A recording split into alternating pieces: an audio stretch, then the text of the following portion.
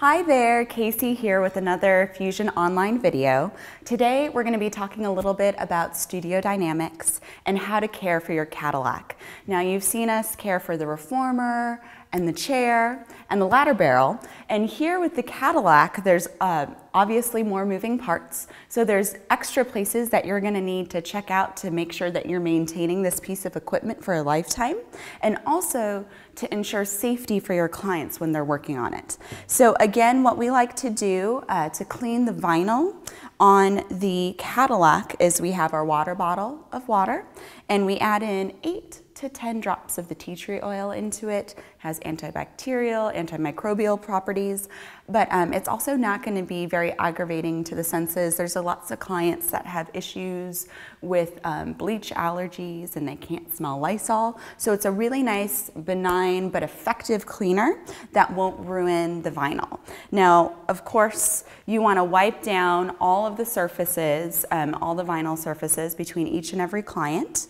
But you also want to wipe off the roll down bar, right? Lots of hands touch this.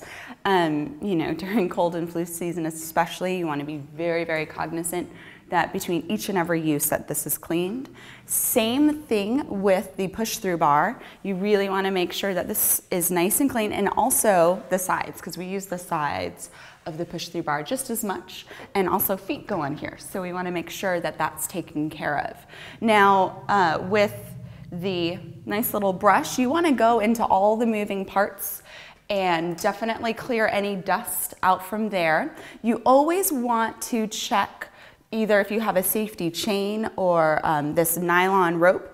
You always want to make sure that this guy is very, very secure. This is meant to keep you and your client safe.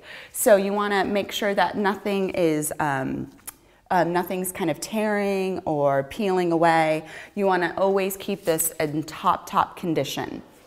Now, with springs, what you always want to look for is the wear and tear right at the top of the springs. This is the part of the spring that gets so much torque in use. So you want to make sure that that's nice and solid and that there's no compromised areas. Same thing at the bottom of it. You also want to check your rings of your springs. And then you want to check your springs themselves, making sure that they open and close nice and evenly. And then also, areas that you want to check are all of these rings that are attached here. So I'll show you that.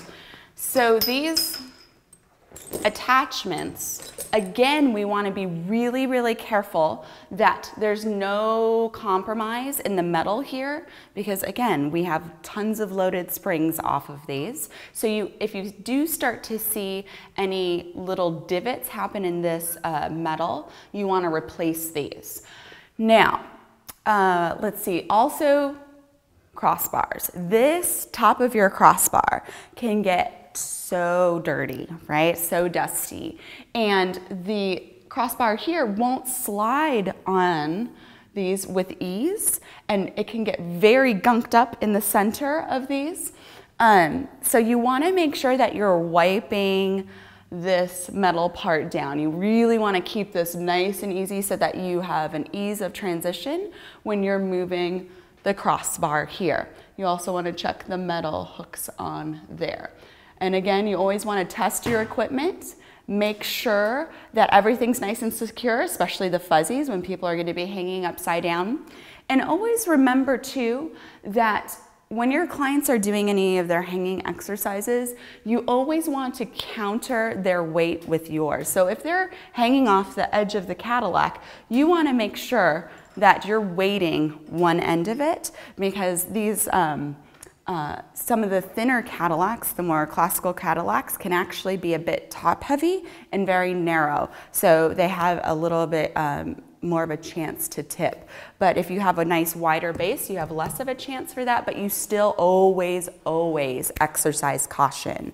One last thing about exercising caution, because everything is so, is a raw spring without a pulley system changing it, You always want to be very, very careful when you either put the strap on the client's feet or hands to say, do you have this? Does that feel secure?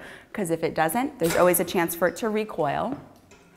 Also with the roll down bar, you want to always give the client the roll down bar, say, do you have this? But especially the push through bar. That is one of the more dangerous areas of the Cadillac. And so when it is sprung either from below or above, you always want to ask your clients, do you have the bar and do you have a good grip? And then you always let them know, okay, I'm going to let go now. And you tell them that you have to have that conversation when they give you the bar, that you have it too. All right, that's a little bit of information about your Cadillac. I hope you have a wonderful day and we'll see you soon.